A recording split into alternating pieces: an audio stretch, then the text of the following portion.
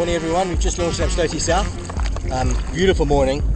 Wind guru predicted the swell to be 1.1 and it was slightly more than that. So we got out fine and put a little snook lure on and hooked a perfect little bonnie, which I've just rigged live.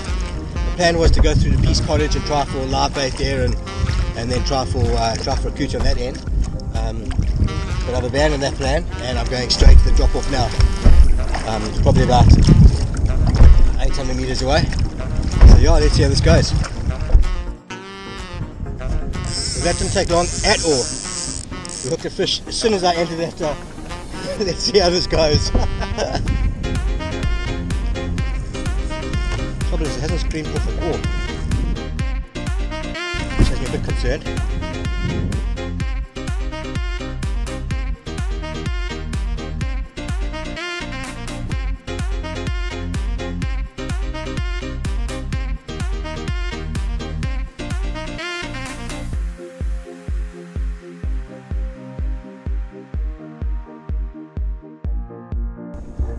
Really a big Couta.